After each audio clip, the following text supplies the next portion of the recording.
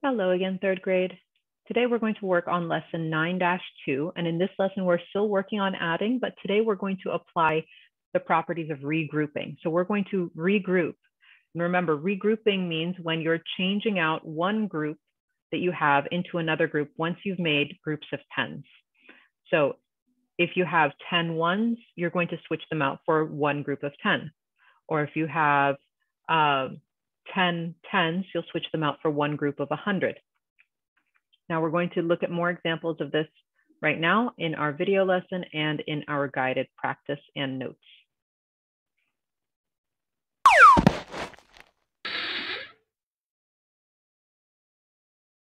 How can you use regrouping to solve addition problems? Jason's family drove from Ocala to Miami. They drove 139 miles in the morning and 187 miles in the afternoon. How far did Jason's family drive? Find 139 plus 187. 139 plus 187 is about 100 plus 200 or 300 miles. Here is one way to record partial sums. How far did Jason's family drive? Select your answer.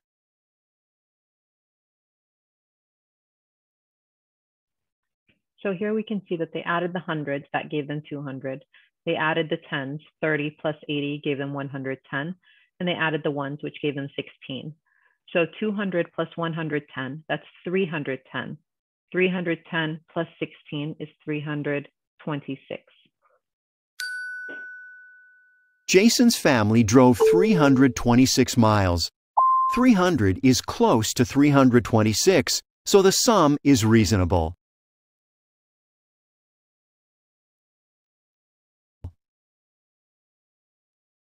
Here is another way. Write the partial sums. Since there are more than 9 ones, regroup the ones. When you regroup, you name a whole number in a different way. 16 ones equals 110 plus 6 ones. Since there are more than 9 tens, regroup the tens. 12 tens equals 100 plus 2 tens. 139 plus 187 equals 326. Jason's family drove 326 miles. Okay, so what they did here was they were switching out whenever they made more than a group of 10, or they made a group of 10 or greater with their ones, they switched it out. So instead of having 16 ones, they put 6 ones and they took a group and added it over to the tens. Now with the tens, they had 12 tens, so they switched that out as well. They regrouped it. Instead of 12 tens, they took out 10 of them and made them a group of 100 and kept the 2 tens. All right, let's go ahead and take a look at our notes and our guided practice for this lesson. Now, I know that their table was a little bit confusing looking. You don't necessarily have to use it. You do need to know, however, how to switch out when you're using things like your base 10 blocks and how to regroup.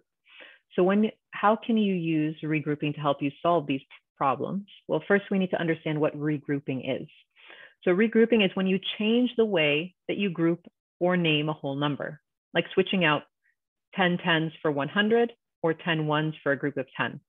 It's making groups of tens, hundreds, and so on. So here's my first example for you. I wrote 172 plus 534. I want to find the sum.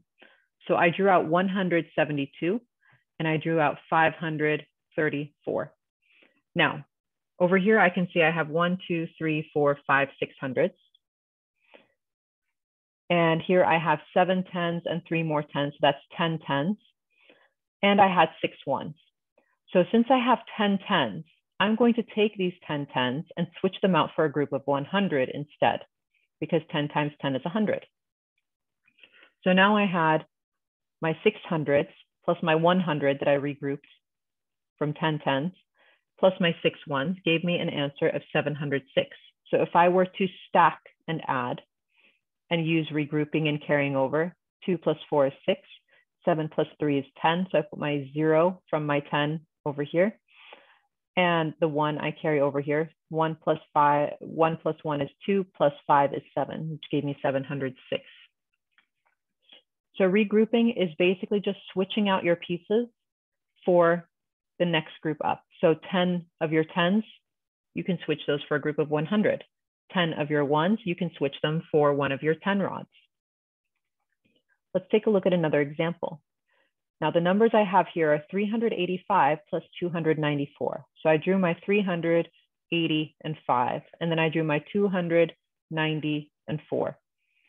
Now here I can see that I have 5 hundreds altogether.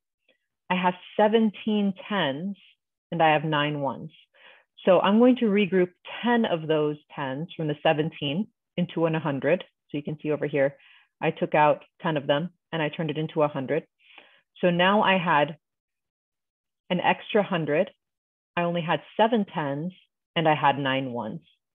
So over here, 5 plus 4, that's my 9 1s. 9 plus 8 was 17 10s. So I kept 7 of those 10s and I moved the other group of 10 that I pulled out into the hundreds. So 1 plus 3 plus 2 gave me 6. That's how I got to 679. So 1, 2, 3, 4, 5, 600, 7 10s, and 9 1s. Now, if you're already comfortable with adding and regrouping and carrying over, you're already ahead of the game. This is just meant to show you an alternate strategy to show you how to add if you need to do it a different way or to understand why you do it the way that we do it. All right, let's take a look at our guided practice. When adding 3-digit numbers, how do you know if you need to regroup? Well, we know we need to regroup if any of the place values adds up to a group of 10 or more. That tells us that we need to regroup. Number 2 says to add 546 to plus 327. Would you need to regroup? So the answer here is yes, because 6 plus 7 is going to give us 13. Since 13 is 10 or more, we need to regroup the 13 ones into a group of 10 and 3 more ones before we can continue with the addition. Now for numbers 3 and 4, we're going to be doing the addition, and I wrote down on the side the regrouping that we did so that you know where that happened. So 8 plus 9 is 17. So I put my 7 over here, and my group of 10 from the 17, I carried it over into the 10s place. So that's how I regrouped it into the 10s. 1 plus 3 is 4, plus 2 more is 6. That's 6 10s. And then 5 plus 4 is 9. Now for number 4, over here, we're going to start again in the 1s place. 5 plus 8 is 13. So I'm going to keep my 3 1s and carry my 10 over onto the 10 side. 1 plus 1 is 2, plus 9 is 11. So 11 10s. So I'm going to keep one of those 10s and carry over the 100, the 10 group of 10s that we moved over here. So 11, I'm going to put the 1 here and carry the other one here. 4 plus 1 is 5, plus another one is 6. So 110, 5 plus 8 is 13. So we regroup the 13 ones into 3 1s and 1 10. And then we had 110 plus 110 plus 9 10s gave us 11 10s. So we regrouped those 11 10s into 100 and one group of 10.